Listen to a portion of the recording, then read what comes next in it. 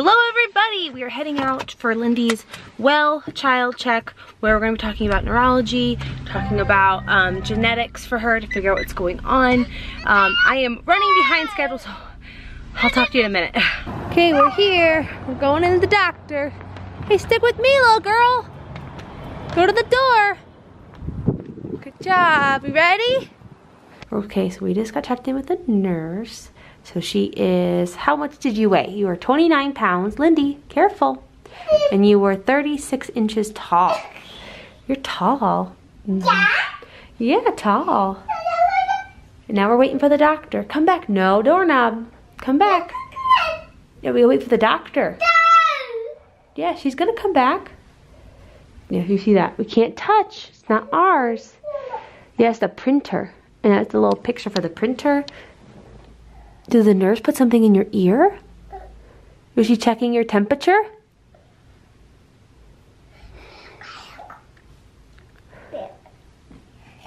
Huh? Let me see your shoes. So if you're new here, we suspect Lindy has apraxia. She is going to be evaluated for autism next October.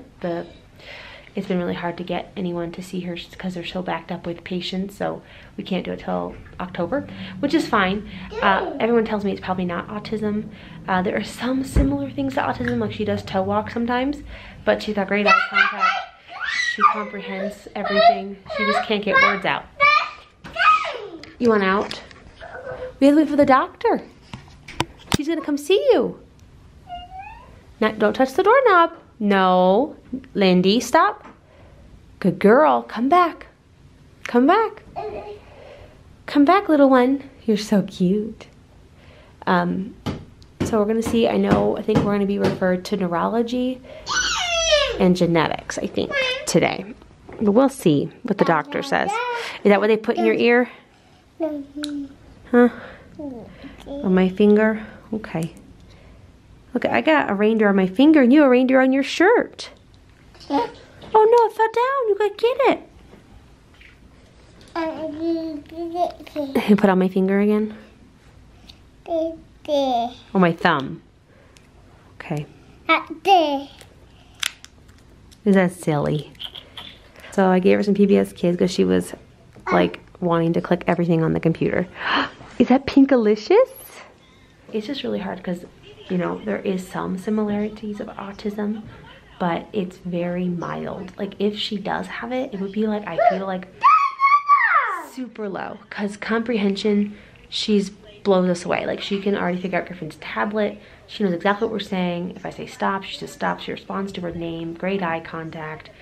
The only thing is the toe walking and the lack of speech is the similarities of autism, but she's trying to talk and she can't get the words out. That's why it's like apraxia, but the toe walking's weird. So I don't know. I'm just in it right now, guys. It's just hard. Are we listening to Christmas George? Look at her dancing. Look at you go, girl. And then it's her 30-month wellness child check. So we did a 30-question questionnaire of like all the things she can and can't do. And you know, most of it she can do, but like anything with speech, she couldn't do. But she knows what I'm talking about. She can point to her nose. She knows where like all of her body parts are.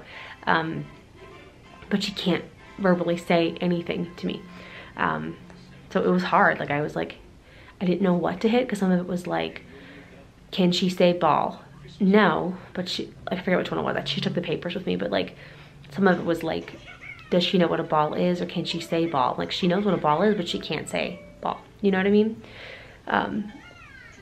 That's why it's like, I don't know. Definitely, you know, wasn't scoring typical and we knew that. But I think she's doing really good. You know, we're in a ton of therapy right now and I have a lot of hope that she's gonna be great. Especially when this new device comes in for her. I think it's gonna be amazing. Amazing. Are you watching? Are you flipping the phone around? Oh, it's Daniel. So after I talk to the doctor, I'll update you guys. All right, so Lindy's gonna get a vaccination in a minute. We were just singing. If you're happy and you know it, clap your hands. If you're happy and you know it, clap your hands. If you're happy and you know it, then your face will surely show it. If you're happy and you know it, clap your hands. Oh, my man. Come here, ready? If you're happy and you know it, stick your tongue out. If you're happy and you know it, stick your tongue out. Oh, give me that. She's such a stinker. Oh my gosh. If you're happy and you know it, then your face will surely show it. If you're happy and you know it, stick your tongue out. Try to lick me. If you're happy and you know it, tickle, tickle. If you're happy and you know it, give a tickle. If you're happy and you know it, then your face will surely show it. If you're happy and you know it, give a tickle. You're so silly. Oh, what should we do now? Inside voice. You have no volume control, you know that? Gotta keep the volume down. Okay, can we whisper? Can you go, oh no? Oh no. Oh no. My shirt. That's my shirt. Where? You wanna sing Rudolph? Yeah? Rudolph the red-nosed reindeer had a very shiny nose, and if you ever saw it, you would even say it glows like a light bulb. All of the other reindeers used to laugh and call him names like Pinocchio. They never let poor Rudolph join in any reindeer games like Monopoly. Then one foggy Christmas Eve, Santa came to say ho ho ho.